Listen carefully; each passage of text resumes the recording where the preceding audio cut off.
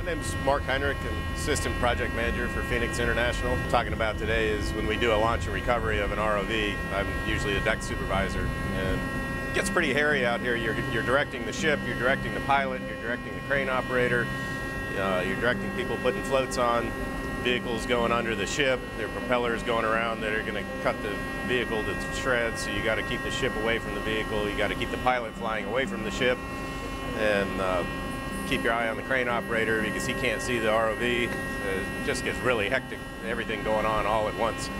20-minute show, real quick, everything just zooming right along, and all of a sudden the ROV dives and everything calms down. We've got an hour and a half, 2 hours to the seafloor.